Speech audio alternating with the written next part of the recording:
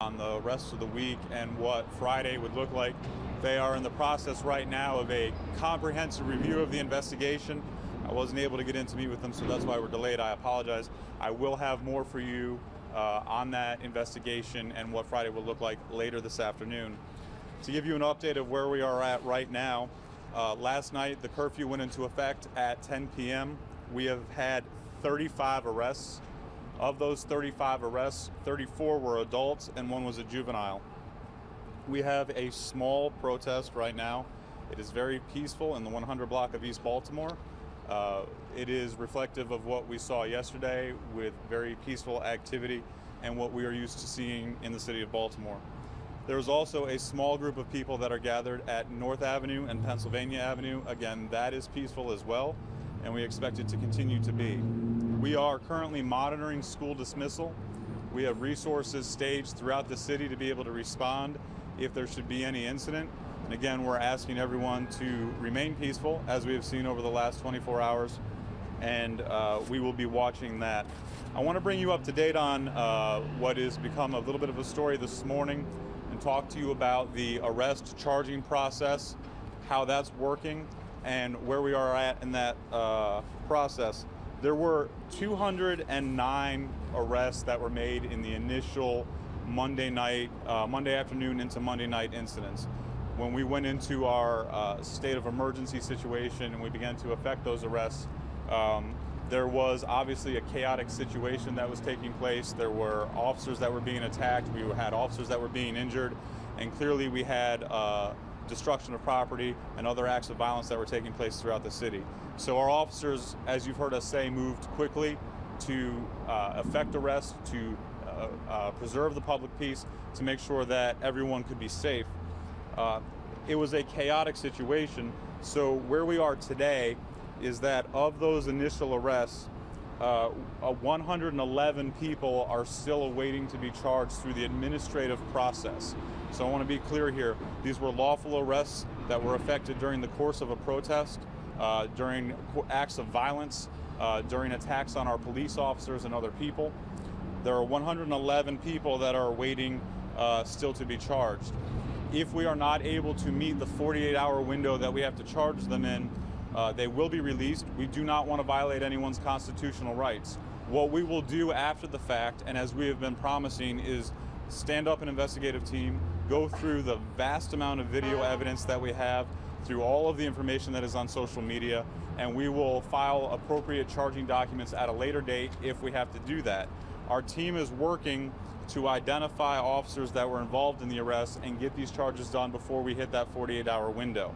So that you understand the complicated nature of that, in order to criminally charge someone, we have to have the witnessing officer, we have to know the location and the time, they have to fill out a document that details the probable cause for the arrest. As you saw Monday night, as most of you were here recorded, it was a very chaotic situation. There was a lot of moving activity, and our officers moved very quickly to preserve the public peace. And the administrative portion is something that we're still working through. I know there's been a lot of questions about that this morning. We wanted to walk you through that process. Again, throughout the course of the day, we will be doing briefings every hour and a half as events unfold, so we can try to keep you updated. I'll take a couple questions. What is the specific of the dismissal plan? For the schools? Dismissal plan. So we have resources staged throughout the city. Obviously, we're monitoring social media.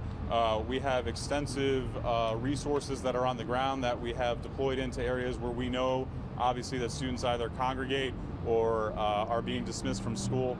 We'll continue to look for any indication, but our hope, our sincere hope, is that we see what we saw yesterday, which is people coming together in a peaceful manner, and if they so choose, voicing their concerns and their frustrations in a way that's reflective of the city of Baltimore and what we've seen over the last 24 hours. How long do they expect it to be there, the heavy police presence that we've seen, for example, at Frederick Douglass High School? So it's important that we have resources in the right place, and so ensuring that at areas where we know there is a potential or where we know people gather, we're going to continue to have those resources available, and that'll be evaluated on a case-by-case, day-by-day, hour-by-hour basis in some locations. Do you have the breakdown yet of the people arrested? How many were from the Baltimore area? And we're working on putting together the information of where everyone was from.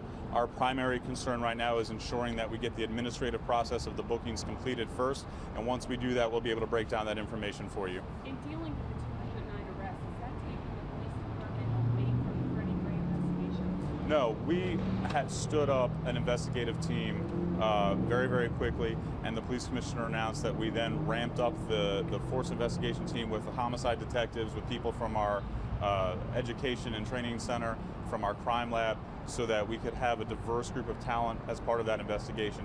That investigation has continued unimpeded by any of the other events that have taken place. It is absolutely imperative that we get to the answers in that case, and that's what they've been working on. What's the plan for Saturday's protest?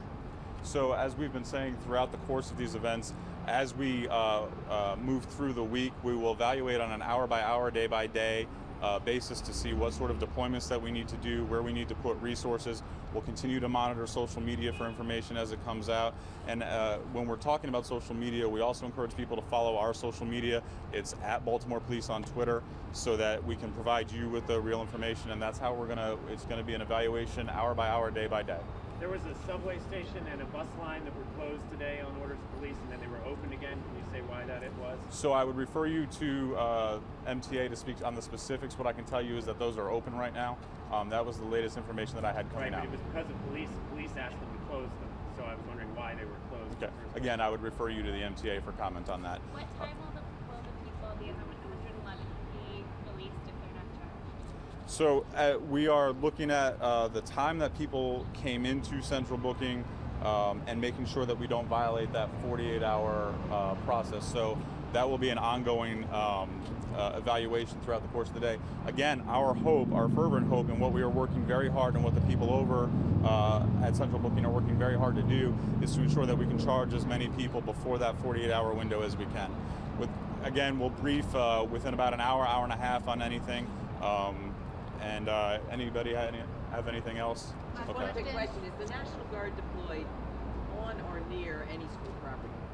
I don't know. I can find out the specifics. Okay. I know that we've deployed resources at a bunch of different places throughout the city, that we have anywhere that there's, again, an area where people could potentially congregate, where there is concern because of previous incidents of violence. We have resources deployed. We'll see you all in about an hour and a half.